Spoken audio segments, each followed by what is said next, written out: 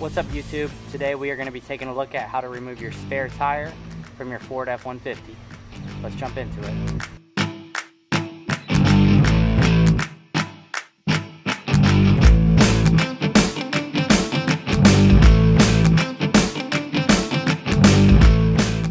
Alright, first thing you're going to want to do is get on the passenger side of the truck, get in your back door, and on the back passenger side seat you have this little canvas seatbelt material tab. You're going to pull it and pull the seat down. Once you have pulled the seat down, your jack and your braking bar are going to be in this wool cloth. So go ahead and remove those and take them around to the back of the vehicle. The next step you're going to want to do is go ahead and take your truck key and put it into this barrel lock located on the back of the truck next to the right of your license plate. The truck has a lid, the barrel lock has a lid. You go ahead and drop the lid, stick your key in there. This lock is specific to your vehicle's key to deter any would-be criminals from stealing your spare tire. And so once you've inserted it and turn it clockwise, you go ahead and just pull it out and remove it. And then I'll show you the next step. So before we go any further, here is my lock removed.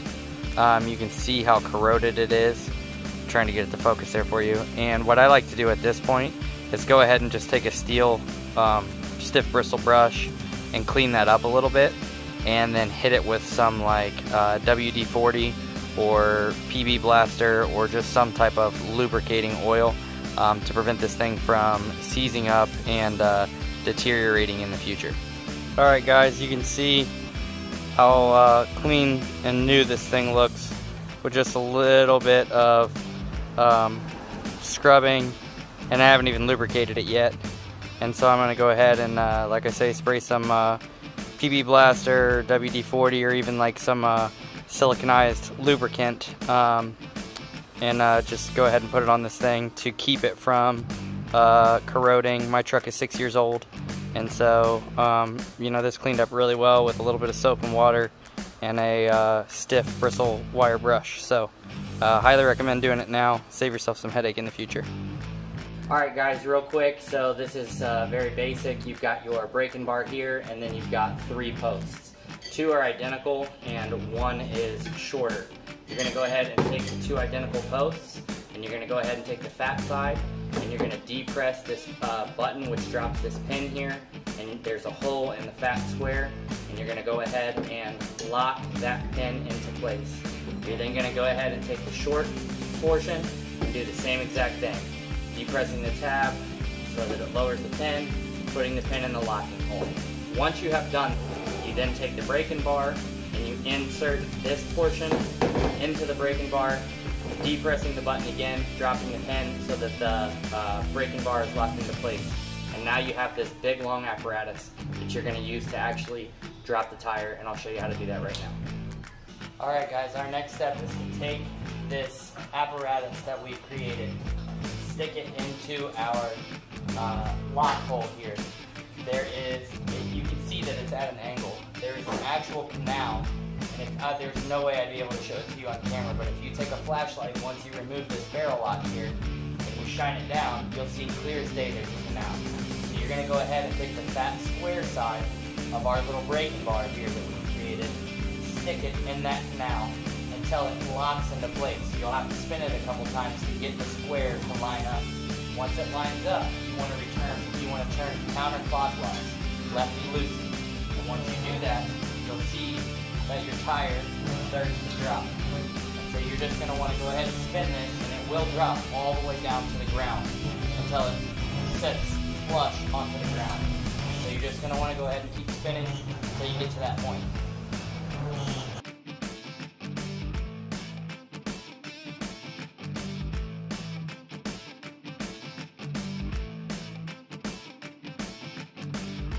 Now once you get to this point, go ahead and remove your bar just so it doesn't fall and dent your tailgate or anything like that. And just leave it close by because we'll need it again here in a second to jack up the cable. Alright guys, I'm doing the best I can to give you good camera angles here, but some of this stuff is extremely difficult. And so we're under the truck now, and what we have is the tire laying flat on the ground. all I've done is lift it up, and I've got my leg, my knee, rested under the tire so that it's just lifted up off the ground a little bit. You can see how this cable then becomes loose. You're going to need to lift it up enough to take the cable and take the big fat portion of the cable and turn it straight up and down underneath of the tire. Once you have done so, you can feed that part, once I drop the tire you'll be able to see it better, up through the hole. And so what I was doing is I just jacked the tire up off the ground. This is flat like this. I jacked it up enough to stand it straight up and down so that I can pull it out of the hole. Once you've done that, the tire is free now. And so we can pull the tire out from under the truck and jack our cable back up. Alright, at this point we have dropped the tire, removed the cable. We're going to go ahead and stick our braking bar back into our canal and jack the cable back up just so it's nice and tight and we don't have a loose cable hanging under the truck anymore.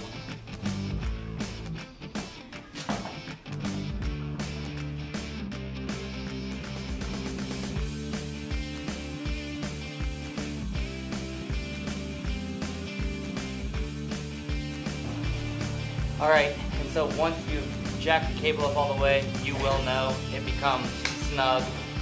That big hook that holds the tire and retains it suspended, it catches the mounting bracket and it becomes tight. And so you'll know right away when you've properly jacked it up all the way. So from this point, that concludes everything. It's very basic once you know how to do it. I hope this helps you guys out. Please like, subscribe, and we'll see you on the next one.